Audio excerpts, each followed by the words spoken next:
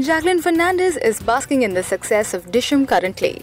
She is certainly a rising star and is only getting better with time. In fact, this bombshell is also compared with Katrina Kaif lately for all the obvious reasons, as they both have foreign imports and both are Salman Khan's protégés. But looks like Jackie isn't happy with the comparisons made. She says the comparisons aren't fair because both of us are different individuals and people should see things that way.